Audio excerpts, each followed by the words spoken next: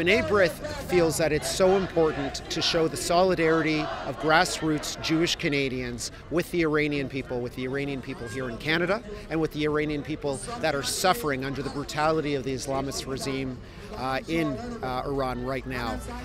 It is so important that we stand together as Canadians. This is what Canada is supposed to be about: diversity, multiculturalism.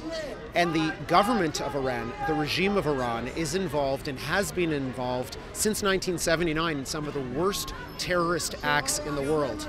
They don't just target Israel through their terror proxies and the regime itself. They've actually gone after Jews in various parts of the world, the Amia bombings in Argentina. And so we understand also what the effects of the regime have been. We understand some of the suffering that is going on inside of Iran.